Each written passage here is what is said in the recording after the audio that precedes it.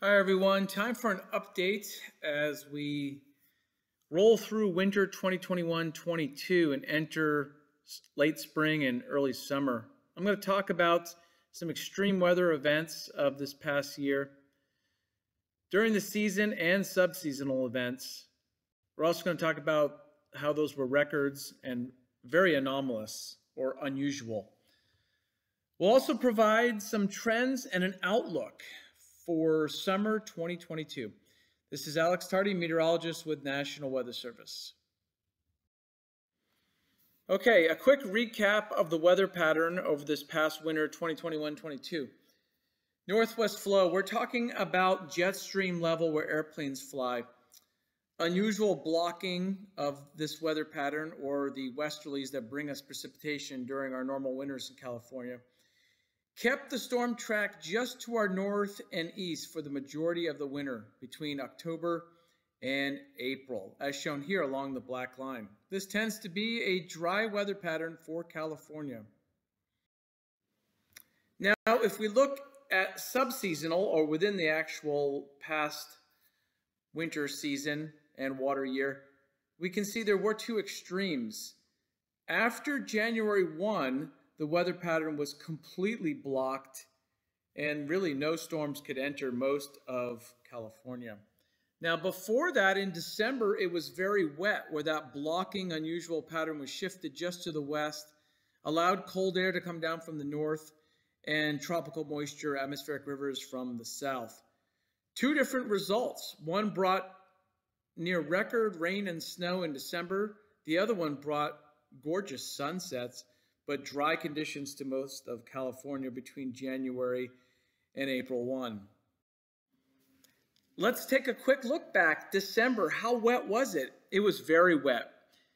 3 atmospheric rivers affected central and southern California. Precipitation was much above normal. In fact, a lot of areas in the purple shading were 2 to 4 times above average from a series of storms. Now, let's take a look at the Sierra Nevada, a crucial area for water supply and snowpack. We started off the year very wet in October with an atmospheric river.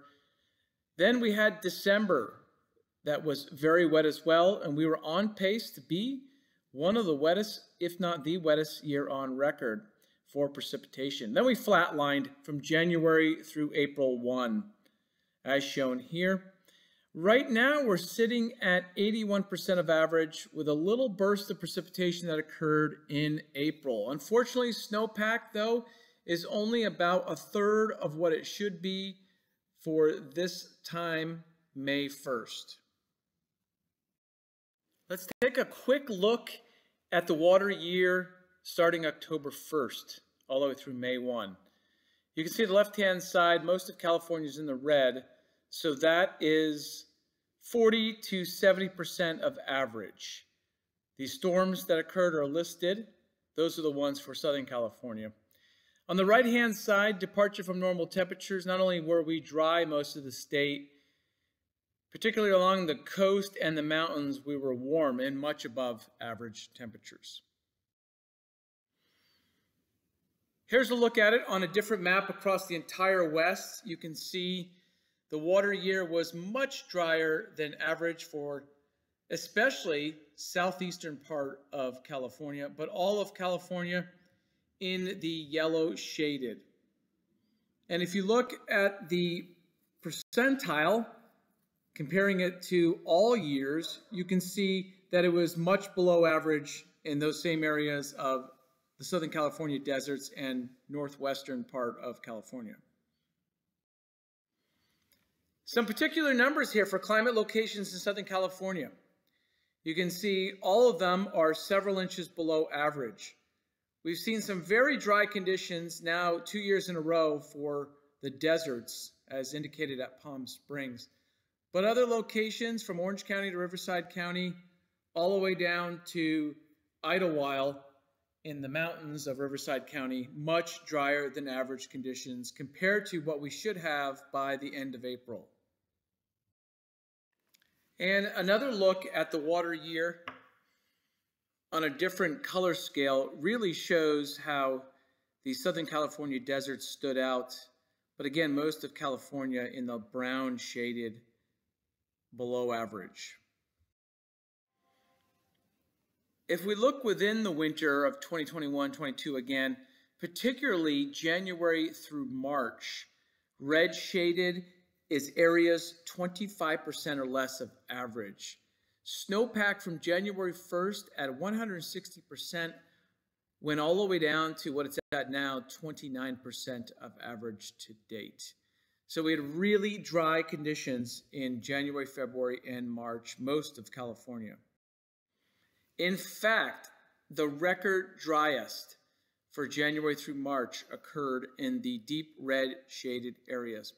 Even Southern California was second driest. Similar amounts of snow occurred on Mount Laguna in San Diego County, where precipitation was a little heavier than most areas in the state, as it did in Mammoth. The record dry shows up on this map as brown shaded everywhere. You can see the only exception in the weather pattern between January and March was San Diego County, which received more than the rest of the state compared to average.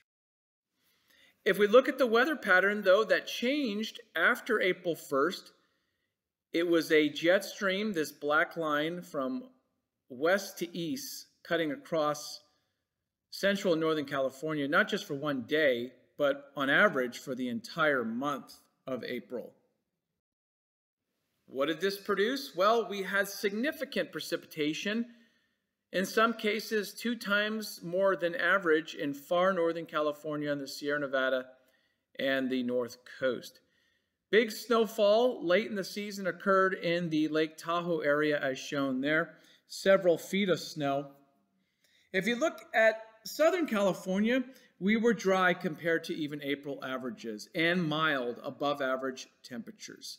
So the weather pattern temporarily shifted for late season significant precipitation in Northern California.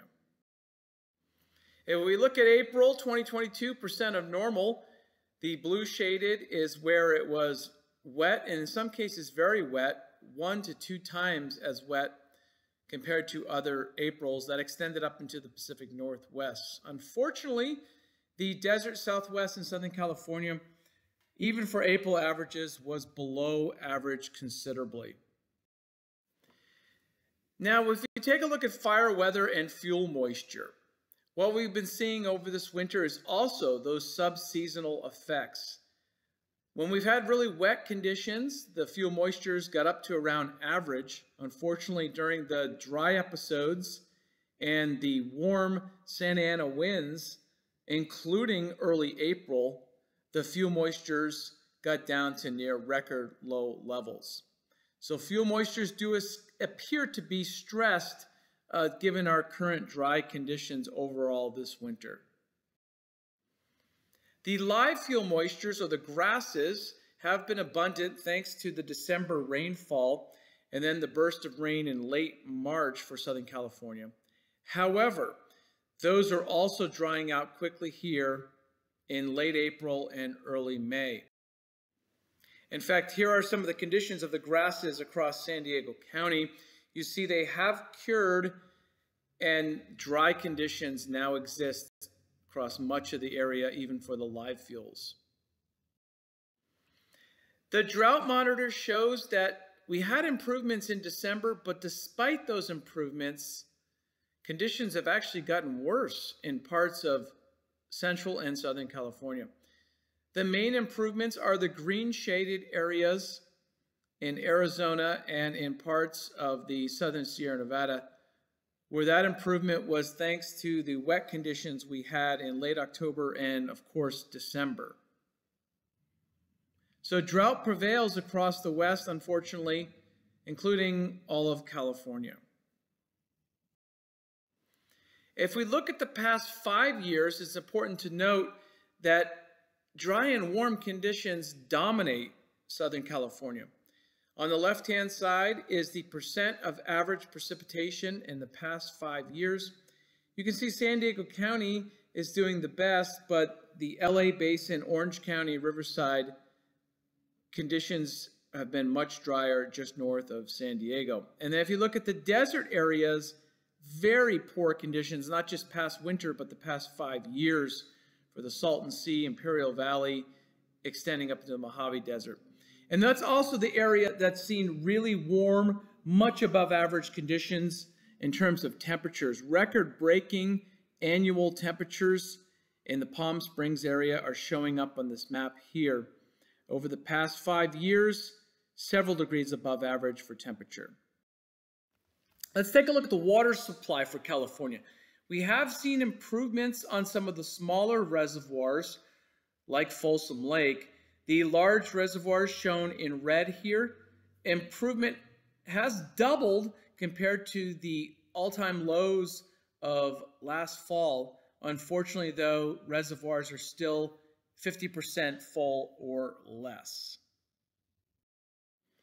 If we take a look at the outlook for May, it's expected to be below average cool conditions and unsettled for much of the Rockies through the first part of May.